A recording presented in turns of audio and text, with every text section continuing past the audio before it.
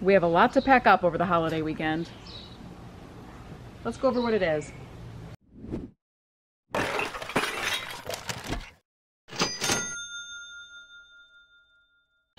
Hi everybody, welcome back to our channel. If it's your first time here, my name is Melinda and this is my husband, Jam.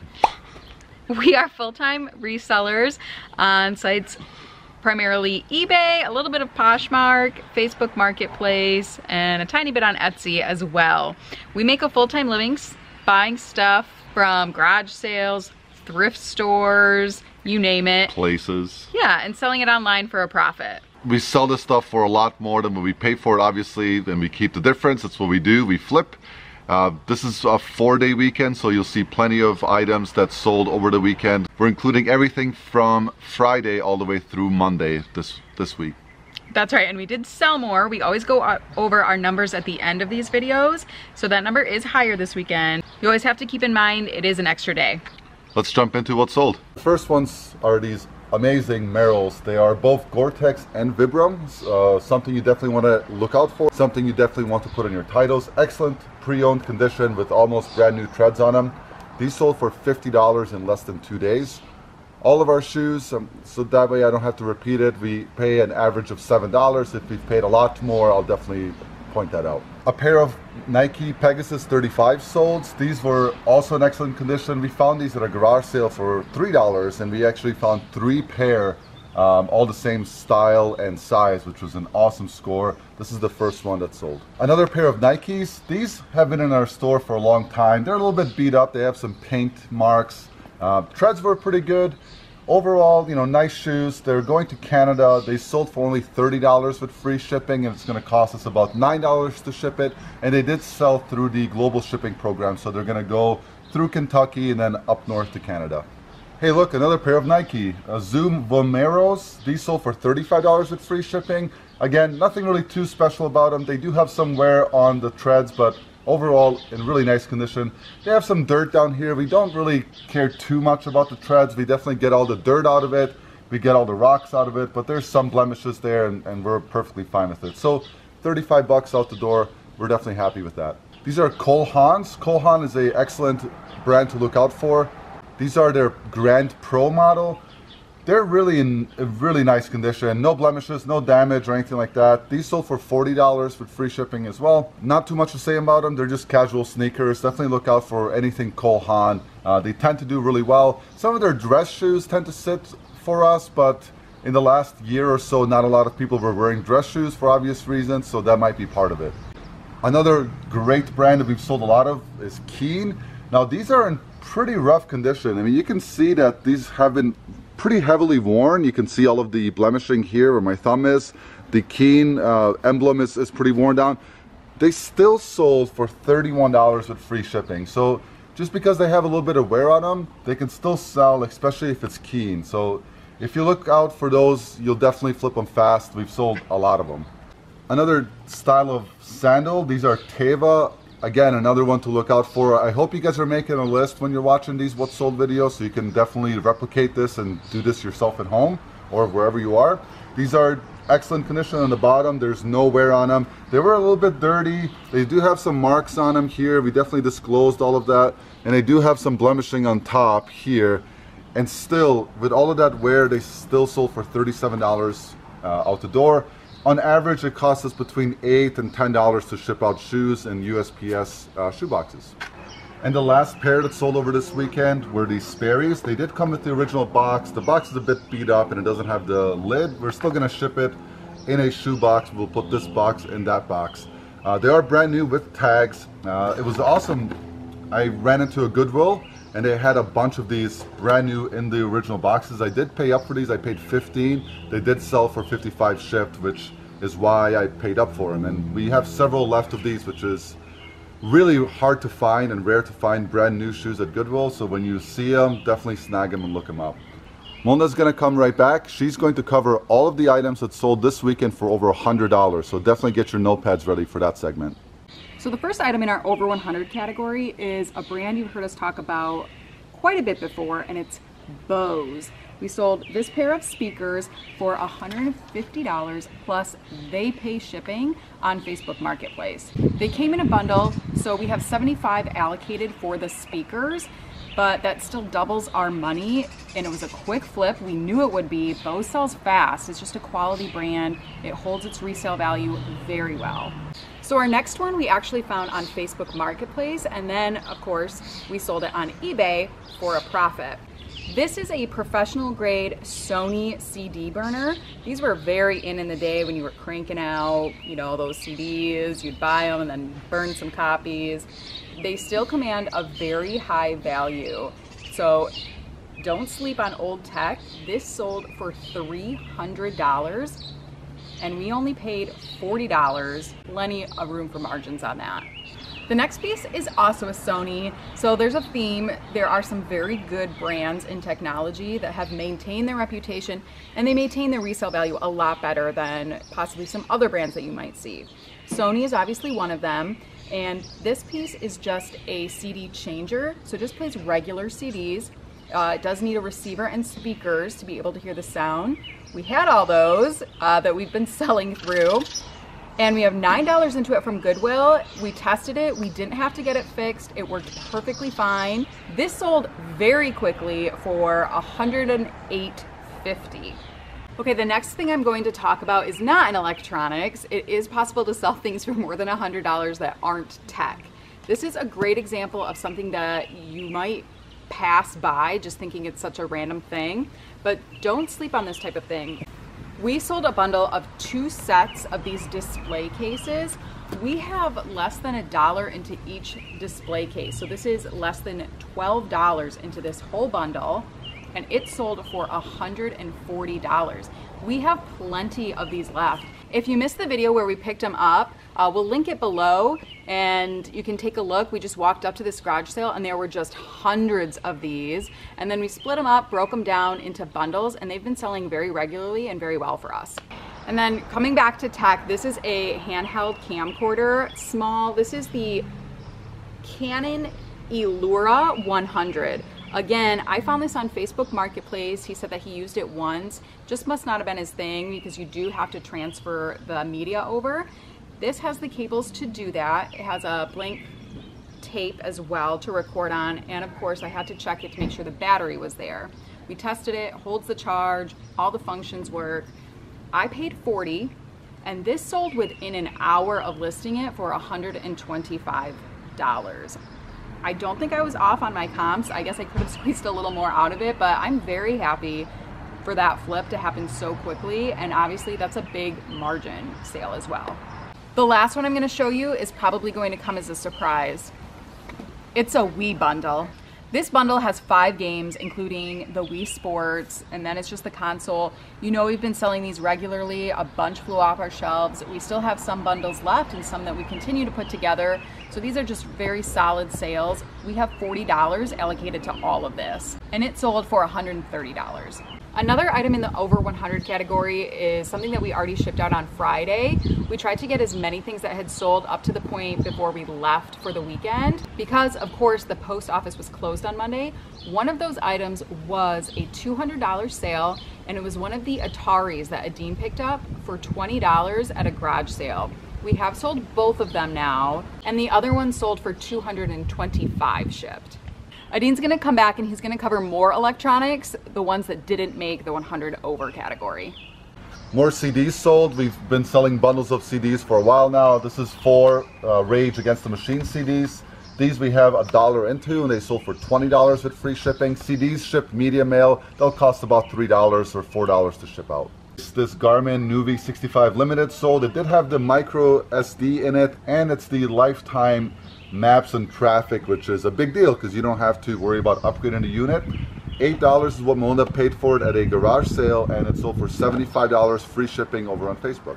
We may have been able to pull out more money for this Polaroid 600. It is the pink version, but we didn't have a way to test it. You have to buy the cartridge which has the film, which has the battery in it in order to actually test it. So we sold it as is for $37 with free shipping on Facebook Marketplace. We don't have anything allocated to it. This came from a trade that we did with a local reseller, and we already accounted for all the costs. So this is just a bonus sale. Another brand that does all right for us is Daewoo, I don't know. Daewoo? Yeah, there's no D. That makes sense. Daewoo, no D. It's just a VCR. It's sold for $60 with free shipping. These smaller VCRs tend to ship between $10 and $12 for us using UPS Ground. This one we only paid $7 for, so we're very happy with it. We will include a pair of AV cables. This one did not have a remote. Another piece of technology, this one sold for $90. We pay for shipping. It's the flat rate shipping through Facebook Marketplace, so it's only going to cost us $20 to ship it, which is nice. It does come with the remote. It's a Sony receiver. You basically just plug in your record player or CD player, whatever you want to, into it. It also comes with AM, FM radio built in, and obviously you need some speakers. So a pretty nice flip. We've sold plenty of these. We have about $20 into this one. The last one I'm going to cover is this Yamaha. This is the Yamaha DD55. It's a electronic drum module kit. We got it at the bins, and it didn't have the charger, so we pulled one out of our stash, and it didn't have the drumsticks. We got these in bulk off of Amazon. All in all, we have less than $5 into it and sold for $70 with free shipping over on Facebook Marketplace. So I'm back to cover some houseware type of stuff that sold this weekend. The first thing that I have is a rainbow vacuum attachment. If you have been watching us for any amount of time, you know that these sell very well for us. We have $15 allocated into this. So it's a shampooer attachment. So this part goes onto the vacuum, and then this part obviously is the part you hold and then cleans the carpet that you have. It sold for $90 on eBay. These are a very solid seller for us. This is actually our last vintage blender that we have, so we have to go out and buy some more. Usually they sell a little bit quicker. This one had the plastic pour instead of the normal glass one, so it was a little bit less. This one sold for $40 on eBay. We only have 5 into it, and it will make it a little bit lighter to ship as well. These are a blast from the past for us. A long time ago, we picked up so much Fire King mugs, bowls, what have you, and we sold like $700 of it immediately after it listed. And since then, all the extras we never lotted up have just been sitting in our inventory unlisted. So we finally pulled those out. These are Davy Crockett, and it's just an image, sort of like a Western scene there. There's brown and red. Basically nothing into these at this point, and they sold on Facebook Marketplace for $30. Classic. Hashtag pots and pans. This is an all-clad skillet. That is a great name to know for selling pots and pans. If you don't want to sell anything else, all-clad sells well. This stainless steel stuff.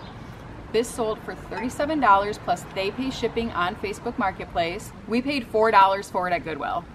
This next one is a new one for us. This is a Bosch Tassimo. Anyway, it is a single serve coffee maker. It's very much like a Keurig. You fill the water in back. It just has different design pods, and we have pods to sell with it as well as the base. So the very cool and interesting thing about this one and why it retains such a higher resale value is that the machine reads the barcodes on these pods, and then it adjusts the water temperature and the amount of water for that mix specifically. That is pretty cool. We paid $5 for that. We found it at a garage sale, and we sold it for $90 on eBay. Adina's gonna come back. He's gonna wrap it up with everything else that sold this weekend. If you made it this far through the video, we really thank you. If you found any value in this video as far as the brands, the types of items, styles that we flip constantly to make a living, do consider subscribing to our channel for more content like this. We did just upgrade to yet another camera. We're going to be bringing you a lot more action shots, especially at yard sales, estate sales, flea markets, you know, the fun stuff. Do hit the thumbs up button as well for us. It really does just help us grow our channel and reach more people. We would truly appreciate it. Thank you. Not all video games are created equally. The first one I'm going to show you is the Mario Kart for Nintendo Wii. This with 2 steering wheels sold for $50.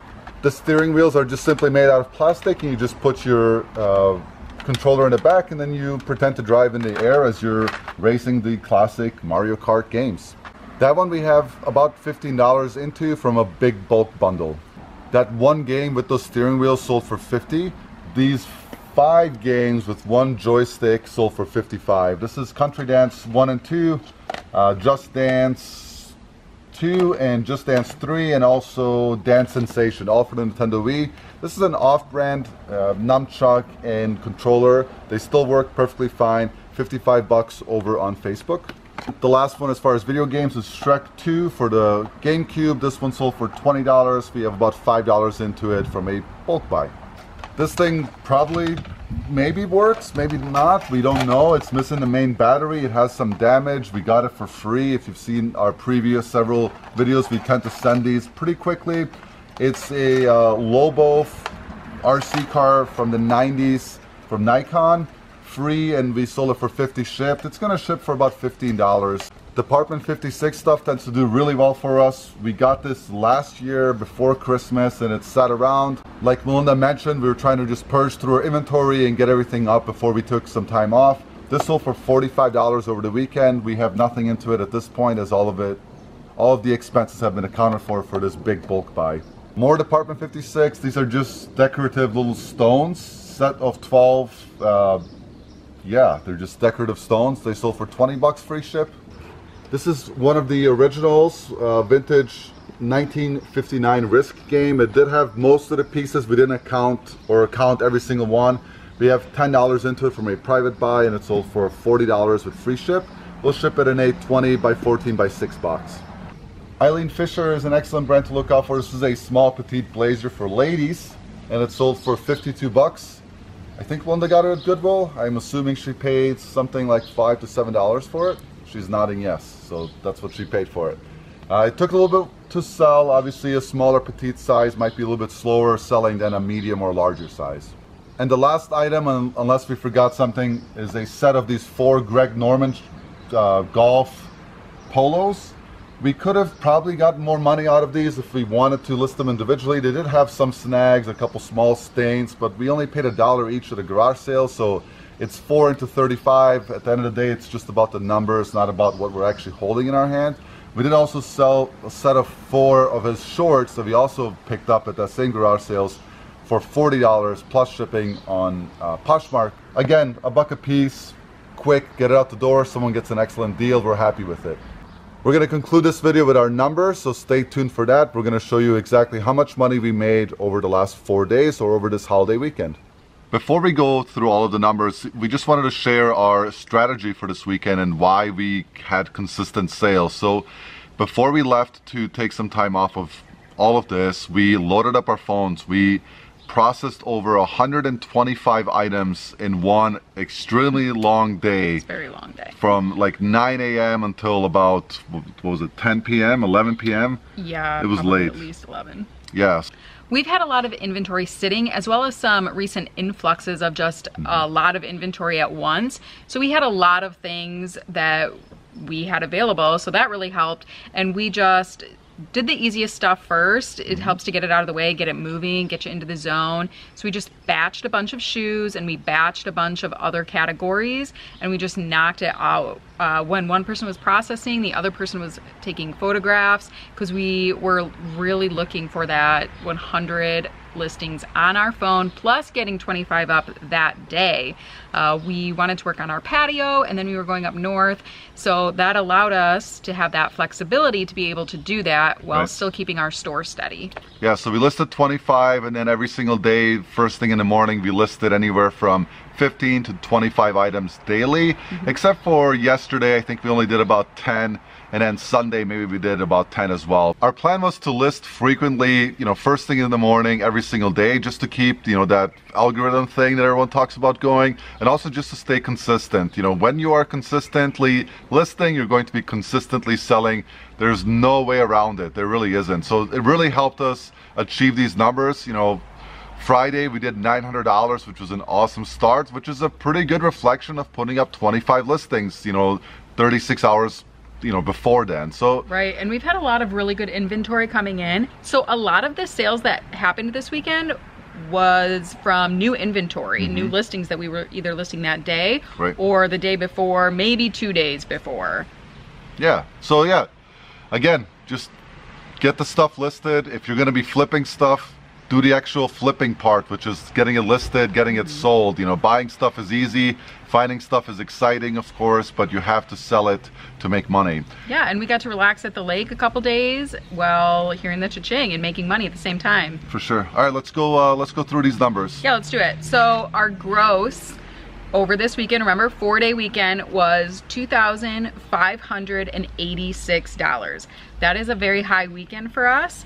Again, that $900 sales day on Friday and the extra day on Monday. Right, and we pay for all of the shipping with the exception of some orders on Facebook, right. But on eBay we have a free shipping model for sure. Our cost of goods for everything that sold was $443.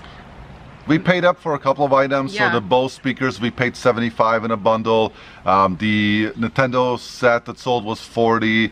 There's a couple of items where we paid up for it, but it was items that we knew would sell for us and would sell fast and for right. good margins. Everything else was pretty standard.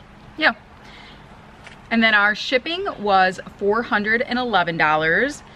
Pretty standard. Yeah. Not much to say about it. That makes sense with comparing it to how much sold as well as some of the bigger, bulkier items. Yep. And then our fees were approximately $362. What we do for fees is we do 14% across the board because on some platforms we're paying 20. On eBay it varies from 6% to 14%. Just depends on what you're selling. And then on Facebook it's 5%. So we just average them out and call it 14. That left us with a net profit of $1,370 before taxes. Yeah, which is about $340 a day net taxable. We're very happy with that, and we think that's a very successful holiday weekend. Yeah, I would say so, and it was a really great way to finish off the month as well. So we finished strong. We added over 2,500 in gross sales to our end number, which we'll be going over in a few videos. So stay tuned for that video. And that will do it for this weekend sales. We hope everybody had a very relaxing extra day off if you do work a regular job, or just were able to spend time with family and friends if not. So take care, everybody. As always, like and subscribe if you do enjoy this type of content. We do have great content coming up as well. So we'll see you on the next one. Thanks, guys. Later.